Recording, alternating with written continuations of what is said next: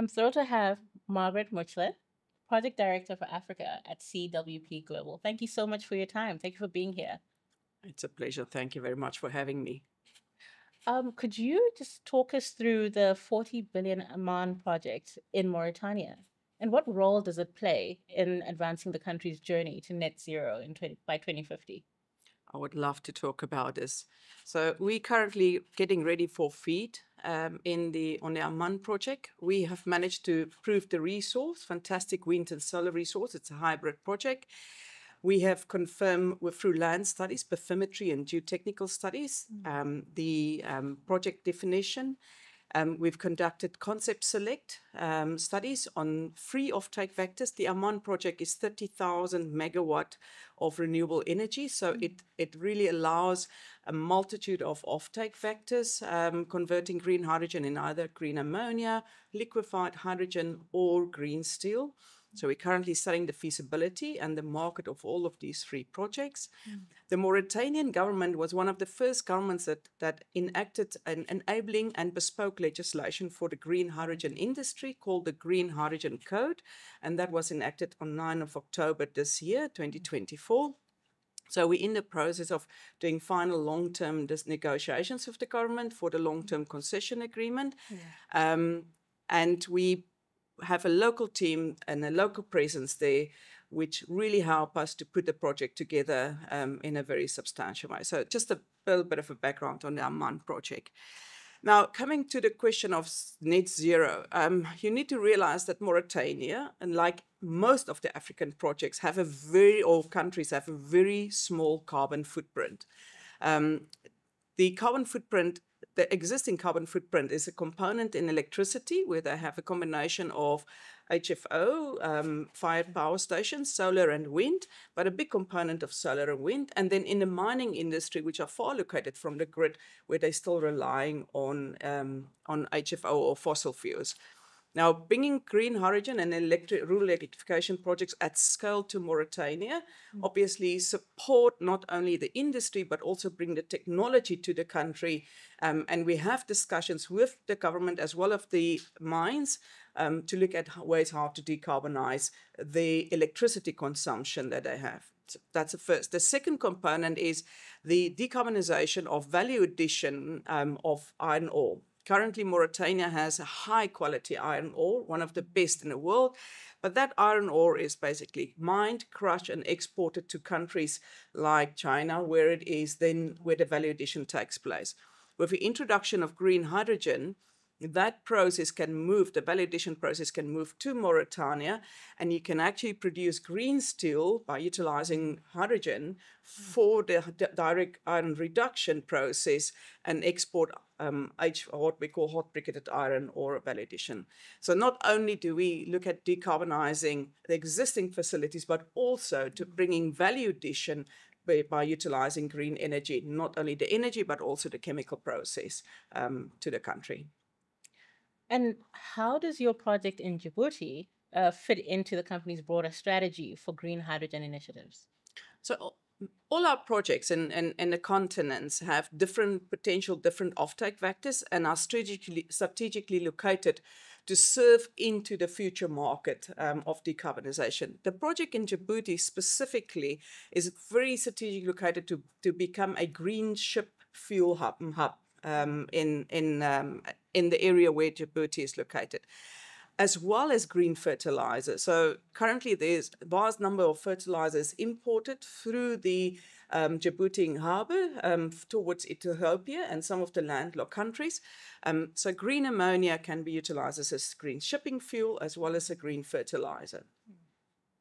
And what impact is expected on the local economy and job creation in African countries where you operate concerning, again, the green hydrogen project? I'm so glad you asked this, because if we really look at the green hydrogen and renewable projects, the big advantage that it has a very big onshore or on-land footprint. And in that requires huge number of labor force and a very diverse labor force, not only your PhD graduates, but also from middle skill, semi-skilled to middle skilled labor force. So obviously the first is job creation and specifically job creation for currently our youth. In Africa, I'm coming from Namibia, we have the same challenge there. In Africa, we sit with a fantastic, youthful, energetic, innovative, and informed youth, but not gainfully employed. And projects like this obviously create an excellent opportunity not to enter into a level and then grow with these projects. These projects time frame, because they're renewable energy, have long time frames, so you really can grow with these projects. It offers a fantastic pipeline where you can enter in a low level and have a career path ahead of you. That's one. The other component is, by bringing these projects to Africa, we bring the technology to Africa. Africa becomes the sandbox for new development and new technology. Our relationship with original equipment manufacturers are of such a way that we look at what is the opportunity for local content, local assembly, and even potential local manufacturing, building on existing strengths, but also exploring new versions. The access to affordable green energy we have discussed. A value addition we have talked about, adding value in Africa and not just exporting raw material. And for me, very close to me is the extreme good impact that it could have in the small, medium enterprise, the ecosystem that need to support these projects. We really are seeing currently already, while the projects are in development, unique spheres of ecosystem in the small and medium enterprise, developing Africa business, developing, supporting these projects, whether it's from certification, auditing, right down to the hardcore investment in the project. All of this is possible. So the green hydrogen projects really offer a very range, holistic, comprehensive, and fantastic mix for the countries. Lastly, diversification of export baskets. We have a lot of countries that, because of climate change, are moving, and the industry and the economic complexity is moving away from certain aspects of the industry. Agriculture with climate change gets difficult. It has challenges. And the diversification of the export basket obviously helps the complexity of the export.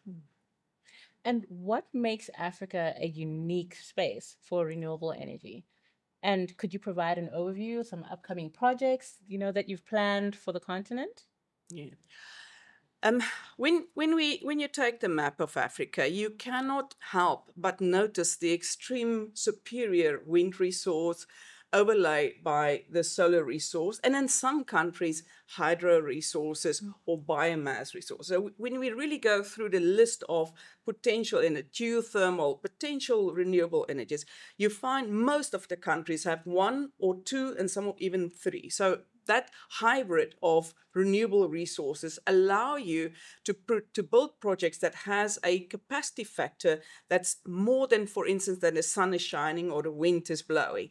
It really stretched that energy availability and energy security for these projects, which is critical with its long value chain and its capital intensive development. The other component is Africa has areas of land which, sometimes due to climate change, is underutilized, not fully utilized, is becoming really desert. We're talking about desertification. And it's a coincidence, and I don't necessarily think a coincidence, that the best resources overlay with this land availability. And yes, we need to be sensitive. Obviously, where there's land availability and where there's desertification, there is biodiversity sensitivity. But being a sensible developer, land availability is the third component. Access to a coastal line, and most of the countries are dry. Water is not plenty, so you go towards desalination and you have a fantastic coastal line in Africa. And then the best component is the labor force. Access to a diverse, eager, and youthful labor force. In a nutshell, this is what makes it very good to develop projects in Africa. Our projects in Africa stems right across the globe at this stage, or across the continent. We have obviously the Aman project that is in Mauritania, 30,000 megawatt. We're looking at the other side of Africa, the Djibouti project, which is around 5,000 megawatt. Could be a phase 2 in there. We also have a project very close to us, is in Angola, which we are currently entering into. Smaller project, 600 megawatt, based on hydropower. And then we have a presence in Morocco as well. So at this stage, this is in Africa, the project we're looking at. We're also considering projects in Argentina and Australia, naturally. And how can foreign investment transform African communities, specifically within the renewable energy space? Okay. So I would like to highlight 3 areas there. The obvious is the investment in the projects. But it's not just investment in the projects. Because of the long value chains and the capital intensiveness, the cost of capital, bringing down the cost of capital of these projects to be competitive in the market is very critical. We're talking about the gap between willingness to pay and what it actually will cost in the initial years to produce green hydrogen, green ammonia, or whatever green derivative there is from hydrogen. And one of the ways how we can narrow down that gap and bring forward the commercial viability of these projects is lowering cost of capital. For every 1% that we lower the cost of capital, we have a saving roughly about $100 per ton of product produced. So it's substantial. So lower the cost of capital, underwriting, risk underwriting, and lower the cost of capital. The second component is financing into the infrastructure that's required, the enabling infrastructure, whether it is private operator financing, public-private partnership financing, or financing into the governments through development agencies. But all of these projects require an expansion of harbour facilities, some road facilities, some of them grid facilities, again, to the benefit of the country, to the benefit of these projects. So investing in enabling infrastructure as an early investment. And something that's very close to my heart is investing into that ecosystem in country, that local content in country. So investing into businesses, finding smart partnerships with local businesses, grow and find those partnerships which will support these projects, not just directly, but also induced and indirectly to create that enabling infrastructure and enabling ecosystem and enabling business world for these projects to flourish and function, making sure that when we have these projects, when we go into construction, the Africans are ready to be employed and ready to be contracted. And just one more question. What is the value of African Energy Week? What are you looking to achieve at this year's event? Okay. So for us, it is about networking. It is an opportunity to meet known colleagues, meet known people that you already have networks for, but also meeting foreign people that you have not met, explore other opportunities, becoming aware of other opportunities. And I must tell you, one of the things that it do to me personally is the energizing. I get to these conferences, and Africa Energy Week is one of them. You get to this and you listen to the presenters, you look at the people around you, and you can't help by being absolutely energized. And it sort of carry you forward through the challenges that we all know we need to face in this nascent industry. Yeah. Thank you so much for your time, Margaret. It's been a pleasure to have you here today. You're welcome. Thank you.